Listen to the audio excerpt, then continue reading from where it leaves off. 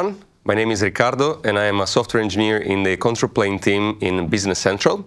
And we deal a lot with the administration scenarios. And indeed, today I'm here to talk to you about a new feature that is going to be introduced with the Business Central 2024 Wave 2, and that is the ability to control the environment, access, and administration by partner.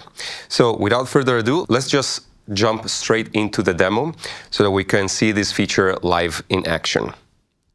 Okay, so I am logged into the usual tenant admin center as an internal administrator in this case, and I have my list of environments here on the environments list page. So we can see that I have two different production environments for two different localizations. One is for Germany and one is for US. And as a customer, I would like to achieve a setup where I have two different partners, one that could manage the German environment and one that could manage the US environment. And each of them should not be able to manage the other environments. So how can I achieve this now with this new feature? So we're going to have a new setting here available on the environment details page that is called partner access.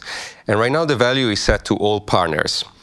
This is exactly the default value that applies and has always applied until now. So let's see how internal administrators can change this in the future. So if I click on Modify, a new flyout opens, and the text here explains exactly what is the impact of the toggles that I have ability to control right now.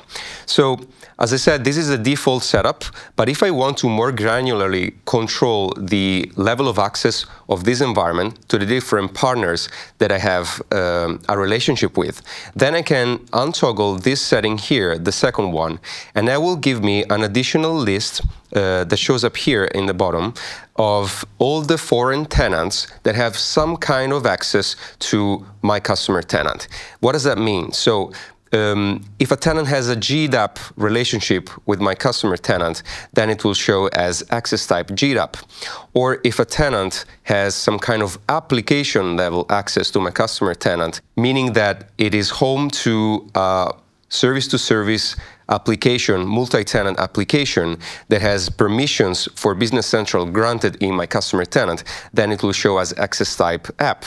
So in this case, I said this is the German environment, and I would only like the German partner identified by this tenant ID to have access to control and administer and view this environment in the admin center, and also being able to access the actual environment. So log into that as, in this case, a service-to-service application. Then I would just toggle this app, this tenant, actually, and just press Save.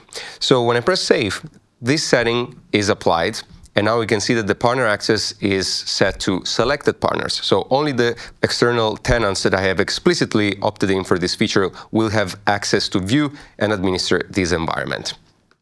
So let's say that I want to revert this setting back to the default value that as it used to be, then I can just toggle this again, press Save. This will grant access to all the partner tenants.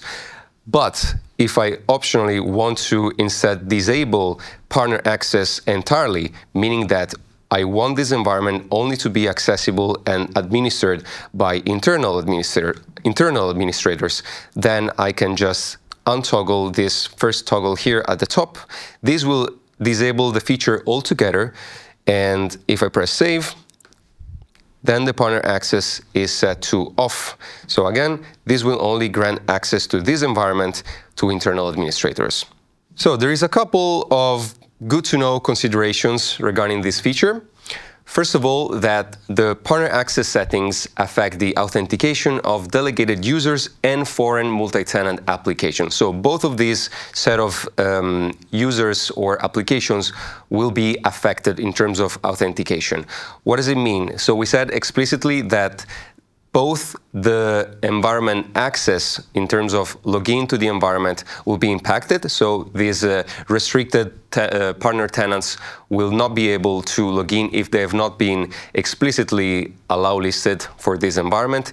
And the ability to view and administer the environment in the tenant admin center will also be impacted. So the restricted partners will not be able to view environments and any related settings, and will not be able to perform any administrative operations on these environments.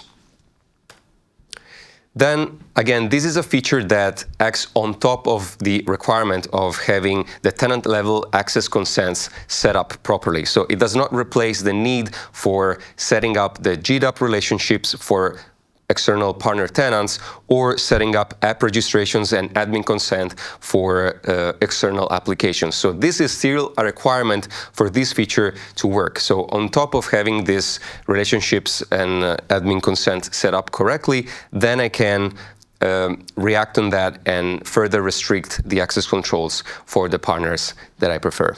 The other consideration is that at the moment we have a limitation for being able to restrict the environment access on a given environment for up to 10 Entra tenants, let it be tenants that belong to partners or tenants home to external foreign multi-tenant applications.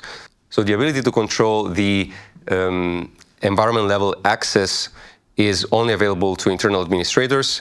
Then the partner tenants will be affected in terms of authentication.